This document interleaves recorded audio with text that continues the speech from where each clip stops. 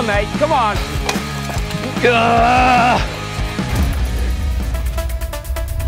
The cyclocross bike is the original, versatile off-road drop handlebar bike.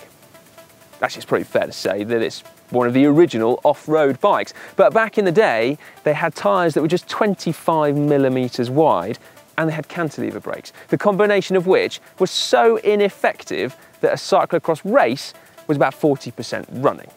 Now though, as you can see, things have changed. We have tyres that are wider and grippier than a road bike's to give you more control and more comfort. You also have a slightly taller bottom bracket so that you have more pedal clearance when riding off-road, and the handling is a little bit more stable, so you've got way more control when it's slippy or loose.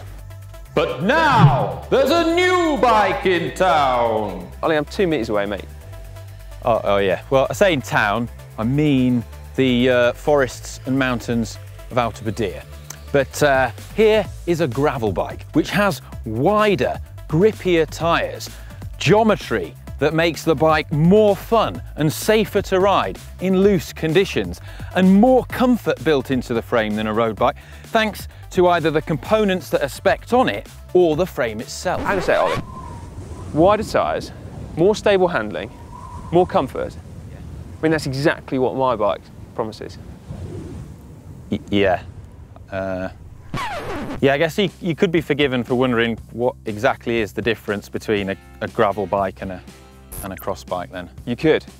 Fortunately though, given that Canyon have literally just supplied us with a brand new in-flight cyclocross bike and a brand new Grail gravel bike, we are perfectly placed to actually drill down and find the answer to this question once and for all. A question that's actually really important to many of you out there who might be considering your next bike purchase. Because after all, who wouldn't want fun, versatile and comfortable with their next bike?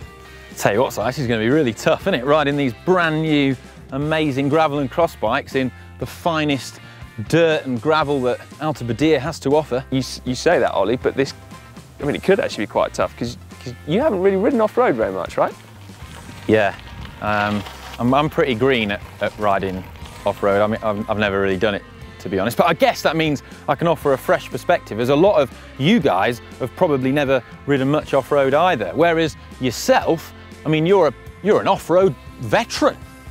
I don't really like the word veteran, Ollie. Thank you very much. Bit sensitive about that. Okay, should we go and ride the bikes then, Dad?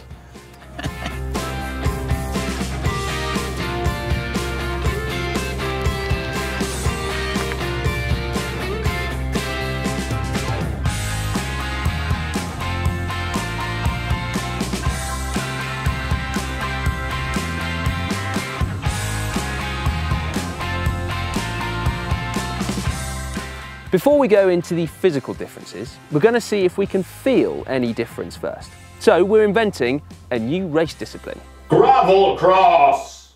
Ollie!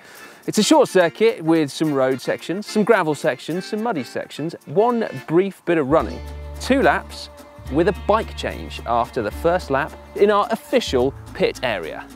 You ready, Si? I think I'm ready, mate, yeah. Count you down. Okay. 3, 2, 2, 1, go! So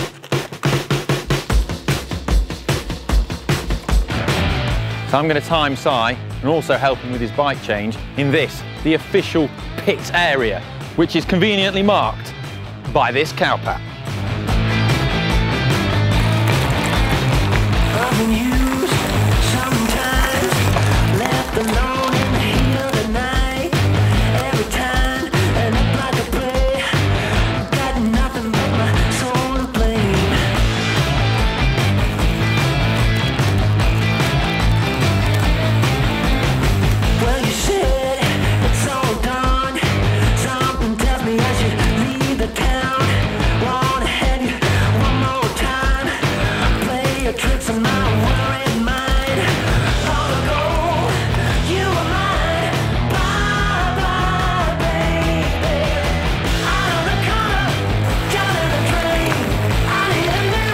Wrong side, wrong side.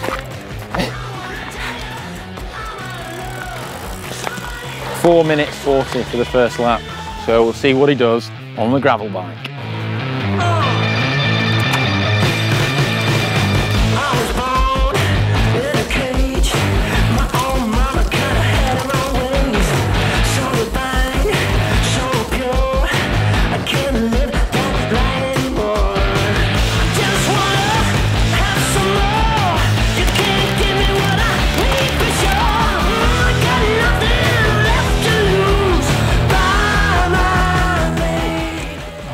keen in it. I think he's been quicker. Gravel cross. He's got a future. That was wicked. Yeah, we'll see about that. 4 minutes 40 on the first lap and 4 minutes 20 on the second lap. Well, 4 minutes 22 on the second lap. Interesting. So you were quicker on that. Doesn't surprise me actually. Wider tyres. Like, what is it, 7mm difference? Yeah. But you can hit that single track so much faster with the wider tyres. Like the bike feels very different, like it feels better suited to that kind of riding because it's so rocky. Yeah. I mean, it's not a cross course, it's gravel cross. But see what you think. I reckon you'll find the same thing. I'm genuinely quite surprised at just how much I like the Grail gravel bike. I mean, on this terrain, gravel, effectively, surprisingly, the gravel bike actually feels a bit better. Good thing about this is that if we create a Strava segment, I'm guaranteed at least second place on the leaderboard. Winner. Okay, mate, off you go. Ready, go.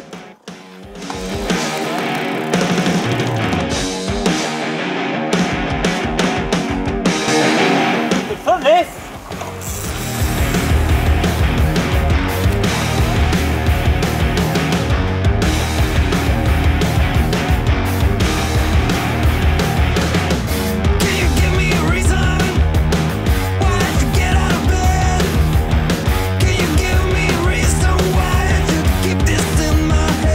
Come on, Ollie, dig in, mate. Proper cyclocross that, you went through a puddle.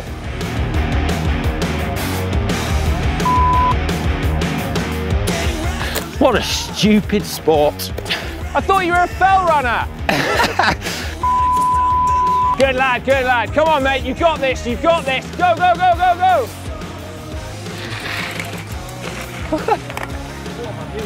Just jump on this one, mate. That's the gravel bike, well done. Good lad, well done. Go, go, go.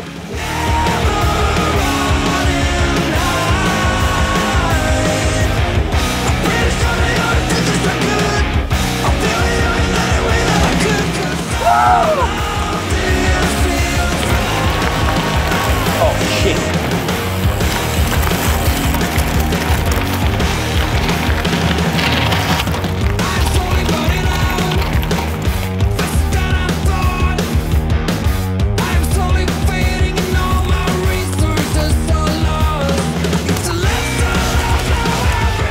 Go on, mate, come on, dig in.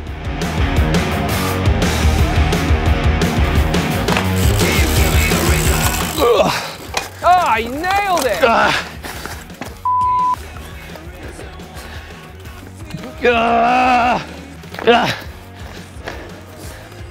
I can't stop giggling. What a legend. Yeah. Go on, mate! Whoa, you're flying! Go, go, go! Boom! He shaved nearly a minute off. Maybe we know something that Matthew van der Poel doesn't. Well, not so fast. Maybe if Van der Poel was racing cyclocross on gravel in the Dolomites, as opposed to thick mud in Northern Europe. But even then, it wouldn't be quite that simple.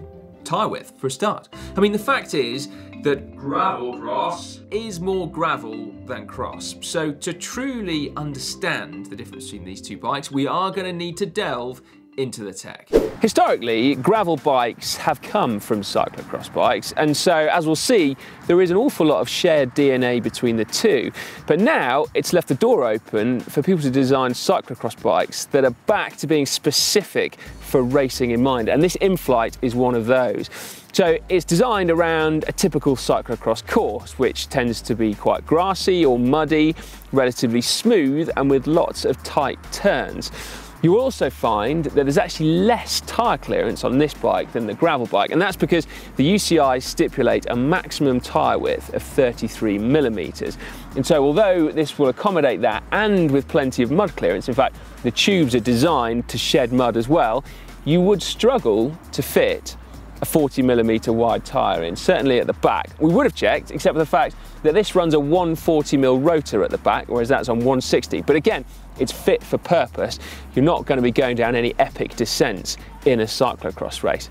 Now, much along the same with the gearing actually, I noticed when I rode this one back to the hotel that actually you run out of gears relatively quickly when riding down a fast road descent. Perfect gearing for a cyclocross course, but not necessarily for epic road rides. Our two bikes also look vastly different, and a lot of that is down to this horizontal top tube. You rarely see a compact geometry cyclocross bike, and that's because when you need to pick it up and put it on your shoulder, you need as much space in that front triangle as possible.